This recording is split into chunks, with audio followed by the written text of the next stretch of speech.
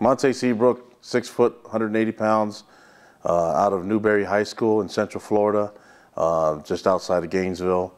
One thing we loved about him is his ability to, just his explosiveness as a player. I think that caught our eye was, even though he's a football player, his the dunks in basketball has been really impressive for a 6 foot guy to get up that high. The thing that stands out is just overall athleticism. He is a Swiss Army knife. They have him playing all over the field, offense, defense, special teams. He's a guy that can do it all. Athletically, having played basketball, I think has helped this kid. He can elevate and do some things that really get us excited in the secondary, just because, again, we need people that can go high point of football, come down with it, and flip the field. There's a guy that has proven both in basketball and football that athletically he can do it. You look at, again, the connections to Florida and pulling him out of SEC territory where there's dang good football, dang good competition.